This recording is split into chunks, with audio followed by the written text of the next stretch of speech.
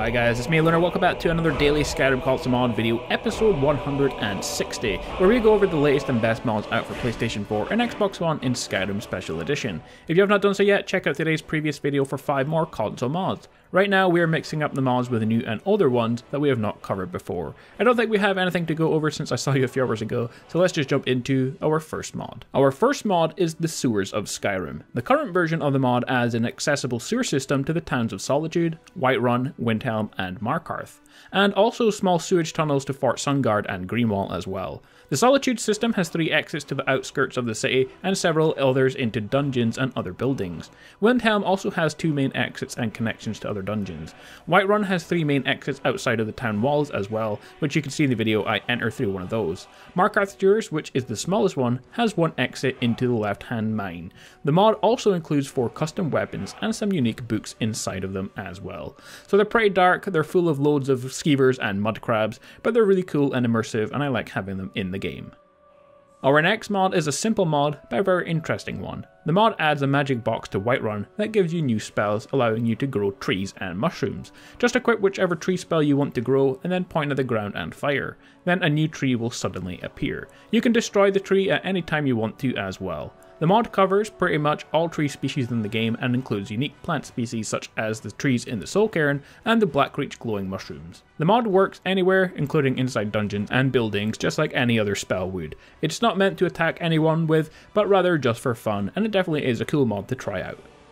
This mod reintroduces the basic attributes of strength, endurance, agility, speed, intelligence, willpower, personality, and luck into Skyrim. These attributes were once a core of the character development in Oblivion and Morrowind, and they made those games more interesting to play in some ways because of the increased options gained through using them.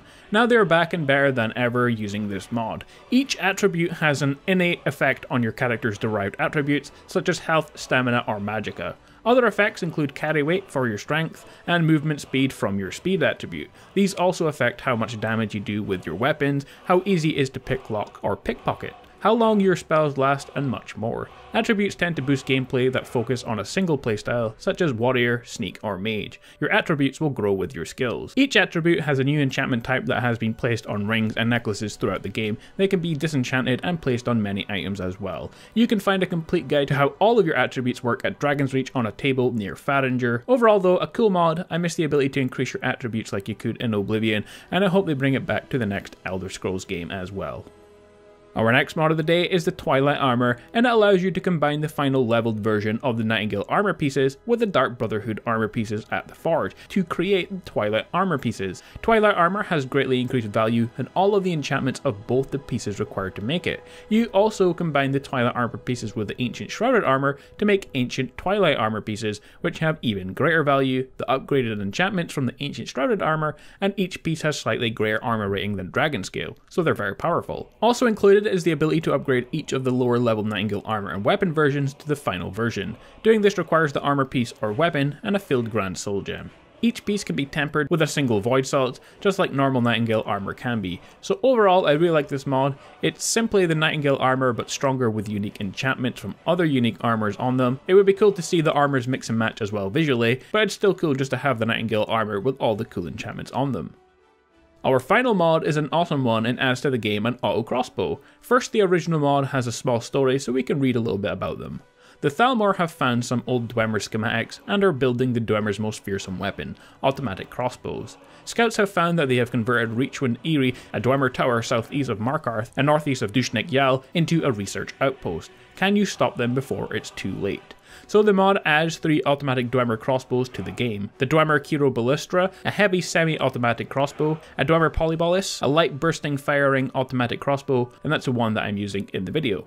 The automatic Dwemer crossbow, a fully automatic crossbow, and you can find them and some schematics for them, apart from the automatic Dwemer one, at the Reachwind Eyrie. All crossbows can be used by any of the NPCs in the game, and you need the smithing perk in order to make them as well. So if you're looking for an awesome automatic crossbow in the game, then check out this mod. So guys, there we have it, 5 more awesome console mods that you can download and check out for yourself if you like the look of them in the video. I want to thank all of you for watching, and I'll be back again soon with more Skyrim videos. If you want to keep up to date with all my latest releases, click on the subscription button on the screen if you haven't done so yet, or click on my link to my previous video to keep up to date with all my latest content, including more mods, guides, and news every single day. Turn on notifications, the little bell thing next to the subscribe button as well to get notified of my latest videos as soon as they come out. You can also follow me on Twitter as well for more information. Well, with all that being said guys, until next time, stay awesome, and I will see you all in the next video.